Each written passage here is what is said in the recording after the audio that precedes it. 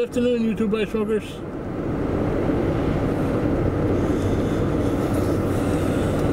So thinking about Eric, the Blue Collar Pipers video on taking care of your pipes, you know, I've had this thought for a while now, and I was thinking as the pipes, as far as them being valuable, yes, maybe now there's some value to them, but I think the value is going to continue to decline as time goes on. And I'm going to compare this to another item, old muscle cars. I think the market for the old muscle cars is dwindling also, because the youth of today, unless their father happened to have a muscle car and it was handed down to them, they don't really have an interest in that type of vehicle because they didn't grow up around it. And they're more into, you know, the Honda and Toyota sport car type of hot rodding.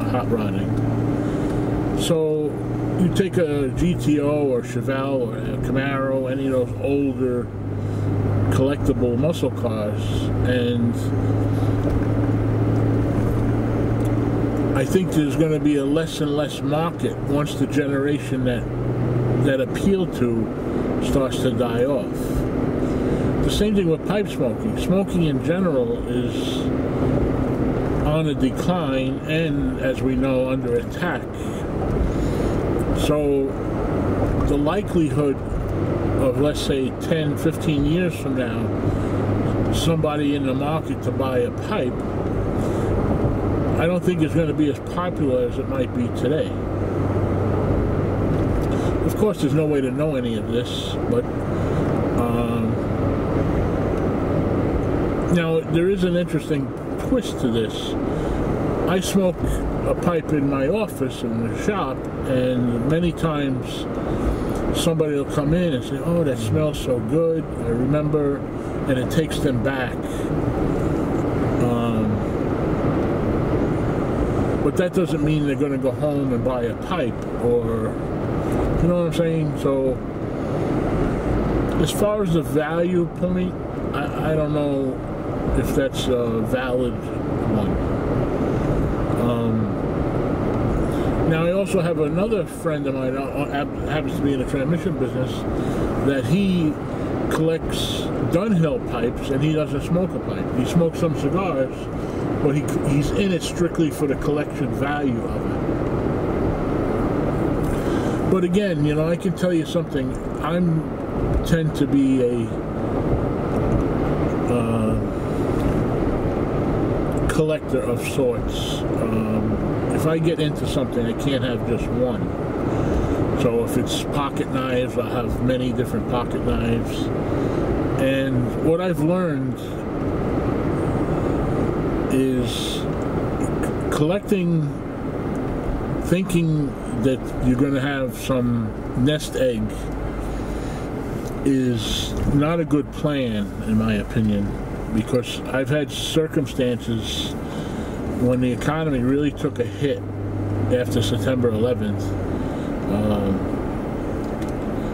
I almost lost my business because business dropped really low, and I had a bunch of collectible items. I've had old cars, and I had many firearms that were kind of valuable, and I had to sell those to stay afloat. And I got pennies on a dollar of what they were actually worth, because when you have to sell something, especially in a bad economy, the vultures circle overhead, and you can't get what the value is actually worth many times. So my advice, especially in the pipe world, is use your pipes. You know, I agree, take care of them, but I wouldn't concentrate on the collector value of them. because that may or may not be a market for it. Enjoy them, take care of them like any other hobby, and use them. You know, that's the best thing to do, and enjoy them.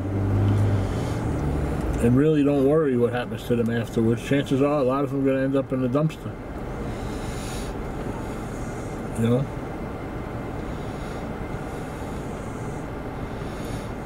So that's my opinion on that. As far as working on pipes, I enjoy that. I love to buy old pipes and clean them up, and it's an interesting hobby, actually. What fascinates me about that is they all seem to have that same taste, that floral, old, granny pants type of smell and taste. No matter how you clean them, many have that, more so than don't. And I often said to myself, how can this be? Did all these people smoke the same type of tobacco? I wonder if it's something tobacco, the tar does with age that causes that, and it's not really the tobacco that was smoked in it. And usually it disappears after you go through 5 or 6 bowls of whatever you smoke. But sometimes you get a real tough one that doesn't want to give up that ghost, so to speak. And even a salt treatment doesn't always work, I found.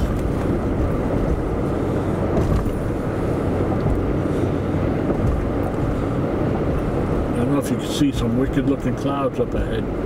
Supposed to be some thunderstorms in the area.